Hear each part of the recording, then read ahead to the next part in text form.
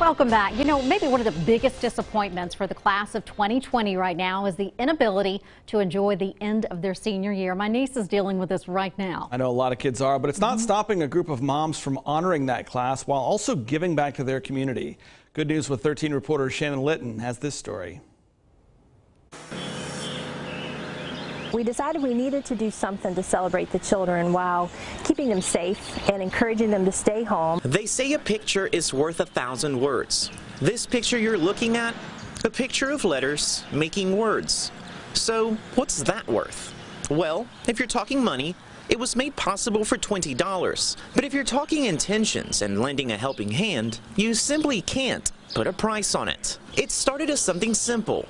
Lee Pittman Robinette and some other parents at Huntington High School wanted to find a way to recognize the class of 2020. We need to lift our seniors, but we need to give back, and we need to show the seniors what we're doing. So she enlisted the help of Lynn Atkins, owner of Original Yard Carts right here in Ashland, Kentucky. Atkins donated those yard signs to Lee, but Lee had another idea. She wanted to take the opportunity to not just recognize seniors, but to help small businesses. The rest is history. I'm thankful to say that we've celebrated over 70 of the Huntington High School class of 2020, and we've also donated back over $1,800 to the Huntington local small business community. A lesson she hopes seniors take with them on their next chapter in life, so they remember to help others always, but even more in troubling times. They are representing a moment in time where their character is going to shine through. They are going to have memories of this, that some of them not positive, but some of them are going to form who they are later in life. In Huntington, I'm Shannon Litton, 13 News, working for you.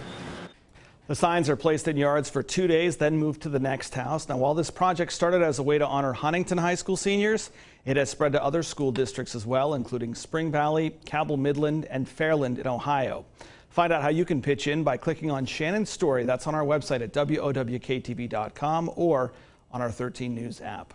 Well, one of the organizations that many in the Kanawha Valley are turning to in these difficult times is the Mountain Mission.